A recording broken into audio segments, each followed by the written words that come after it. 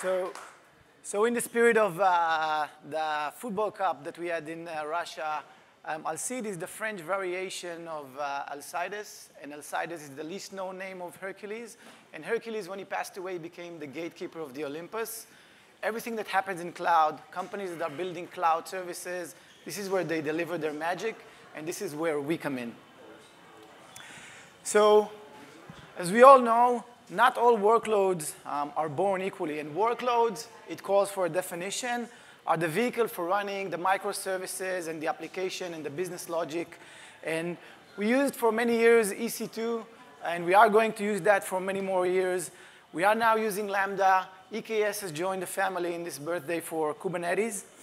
And at the end of the day, the operational evolution of the entire infrastructure that we are dealing with requires different approach, an approach that helps operation teams and security teams to actually digest all the moving parts that are coming together. So I did this morning kind of a comparison of the different concepts in the different kind of technology stacks and how they kind of interlace together. So you can see that in Kubernetes, pods are the equivalent of EC2 instances, and Lambda functions are basically the workloads, and the concept of replication controllers, daemon sets, repeats itself.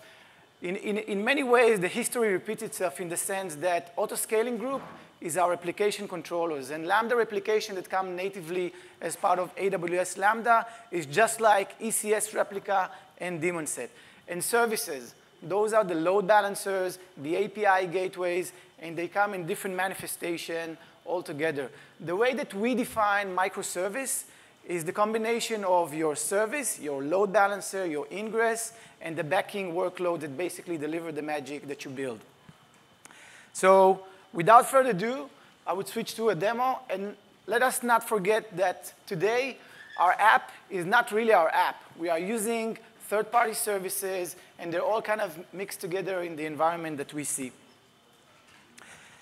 So Alcide is about deep visibility, surfacing the beautiful interaction between the microservices, behavioral anomaly threat protection, threat intelligence that basically brings in threat intelligence cloud all the way down to the different workloads, whether they are EC2 instances, VMs, pods, and Lambda functions, and then making that working together with the application-aware policy, which is what developers and DevOps are wishing to have.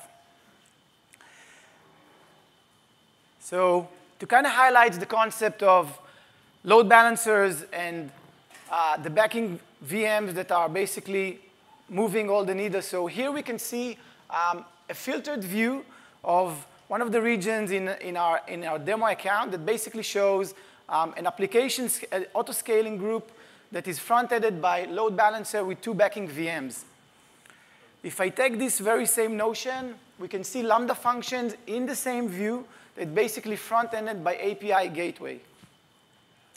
And if I go into a Kubernetes cluster, so you can see here that you have a God view, or a view from the Olympus, if you will, of your entire infrastructure. Two different zones, US East 1 and US East 2, basically, in one place that basically shows you kind of the entire overlay infrastructure. So if I'll zoom in on one of our EKS cluster, so you can see how the different workloads are being scheduled on the different nodes that are running in that cluster. To show you kind of the inner beauty of EKS, you can see here how our security agents are basically inventoried the different workloads and how they spin up. So anyone here knows what ENI is? All right, so ENI is basically all the wiring that EKS folks did for the Kubernetes networking, which basically made Kubernetes a native citizen on AWS. So going back to the beauty of this system. So what we basically see here as an example is daemon set deployed on 3 different nodes, and I can zoom in and basically see what is going on in the infrastructure. So it doesn't really matter if you onboard a new Kubernetes application and you use multiple of them, you can still control everything from one place and still stay in control. Let's talk security groups. So for security groups, this is what we've used for many years to secure our EC2 instances. You can see that in one place, I can basically show you which are the members of that security group, and even to show that who are the VMs that are interacting with the same VMs. Taking that same notion back into Kubernetes and EKS, we can see that Kubernetes introduced the notion of, let me find that back. And here we go. So Kubernetes basically introduced network policies, and we all love the command line to basically configure and automate policies. But then again, once we have that up and running, to actually understand what is actually going on, it's really difficult to see it from one place. And here you can see a visualization of who are the members, the pods that are basically enforcing this specific policy right now, and spin that across multiple clusters, and you have kind of a single pane of glass, a view for the Olympus again of your entire infrastructure, both security groups and network policies for Kubernetes. So kind of taking the dark side, or kind of what is happening in runtime in your environment. So this view basically captures the service discovery in one of the clusters that we just saw. So you can see the different workloads, how they basically query kubedns, which is the internal service discovery in Kubernetes. And you can see clearly that this is part of the entire operation. So this is the runtime view of your entire infrastructure. The left side and the right-hand side are the third-party services that we basically see here. So on the right-hand side, you can see that the event feed, the security event feed, is kind of the, think about it as your Facebook security event or your Instagram security event of everything that is happening in your environment.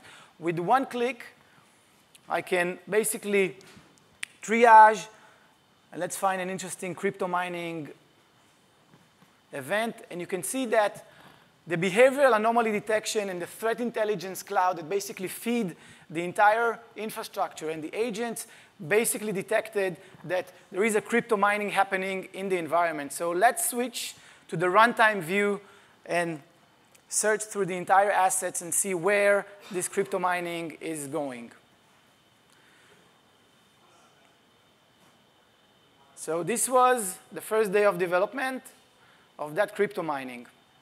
It didn't crypto mine at all. It went to different cloud services, third-party services.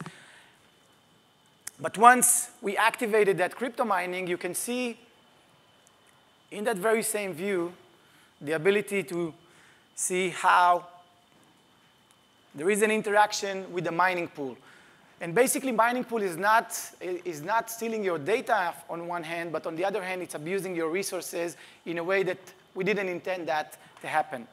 So what we bring into the mix is the ability to define application-aware policies that basically says we only want to allow our workload to connect the API, Twitter API for that matter, and nothing else beyond that. So think about it as a developer-friendly way to define policies rather than defining labels and tags in the same place. So that specific workload, after defining this policy and enforcing that in runtime, leveraging Amazon Linux 2 and the eBPF subsystem within that operating system, basically shows that that same workload, redeployed, only access the intention, the developer intention in one place. So it can only access Twitter API. It can access kubedns for service discovery. And we have a happy port scanner here in the system that is trying to basically map the entire operations within the EKS cluster. And you can see all that in one place. Our machine learning algorithms are actually coloring that workload with a color that basically says something is off, something is scanning your network on one hand, but then the well-defined policy, a developer-friendly policy, onboarded during the application deployment to EKS, we can basically shut down anything but what we intended to do for that workload. It's completely different than network-based policies. It's an application-aware concept that brings together developers, DevOps, and security teams into the same page in a language that kind of easy for developers to digest. So I think that wraps up the time that I had. So with that in mind, I'm going to the other side.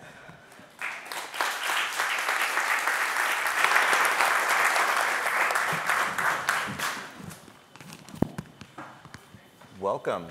Thank you. Thank you for having me. So I was wondering, we talk a lot about whatever as code. What's it like to manage security as code, and how do you find developers, are they really grabbing hold of security and starting to think about it and manage it, as they're writing their application? So the short answer is we have to have developers taking part of the kind of whole security posture of applications, whether they are deployed on Kubernetes and EKS, and whether they are deployed using serverless functions.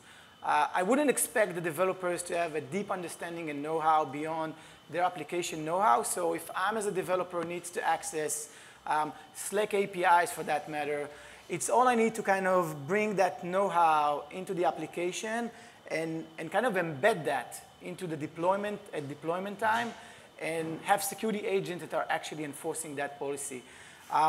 It wouldn't be suffice to say that only developers would be the ones that dictate policies.